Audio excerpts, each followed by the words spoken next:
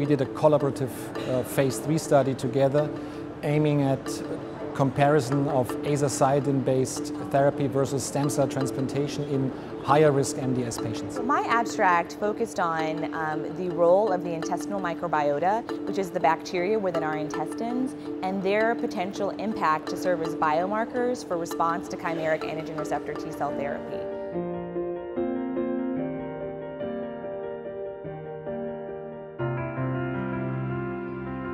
We are happy to live in this exciting time of development, new drugs in hematology, and also new cellular therapy approach.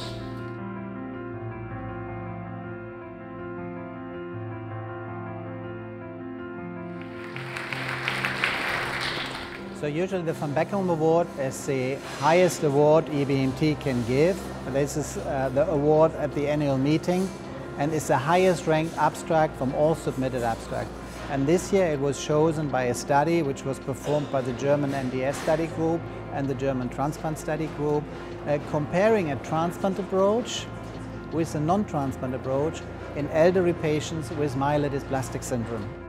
The reason why we received this award is because we did a collaborative phase 3 study together aiming at comparison of azacitidine-based therapy versus stem cell transplantation in higher risk MDS patients. I'm coordinating a cooperative transplant study group in Germany, and it was important to motivate as many transplanters as possible to participate in such a trial which was asking a disease-specific question.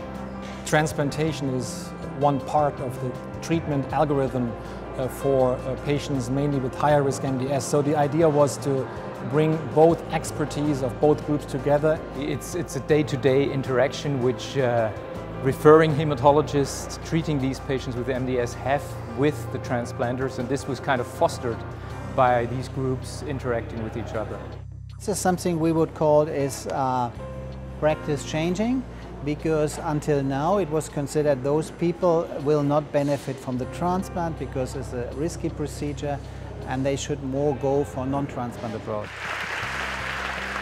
The selection for the Best Basic Award this year is something which has to do with CAR T cells, which is an exciting new field, but it has to do with another scientific, highly exciting field. This is microbiome. And in the last 2 years there is increasing knowledge about this microbiome, how this is influenced specific disease and outcome. My abstract focused on the role of the intestinal microbiota, which is the bacteria within our intestines, and their potential impact to serve as biomarkers for response to chimeric antigen receptor T cell therapy.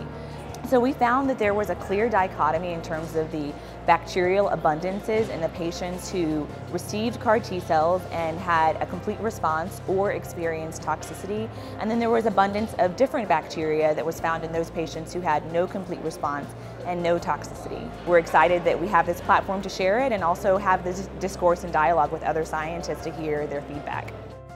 I will tell you this evening, in the next 30 minutes before you get your dinner, something about the problem that maybe you haven't not heard a lot about it. This is about loss of biodiversity.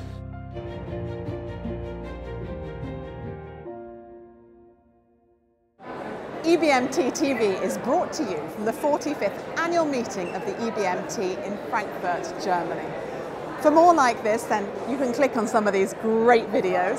And don't forget to subscribe for more of the best in medicine, from cell therapy to gynecology, from genetics to psychology.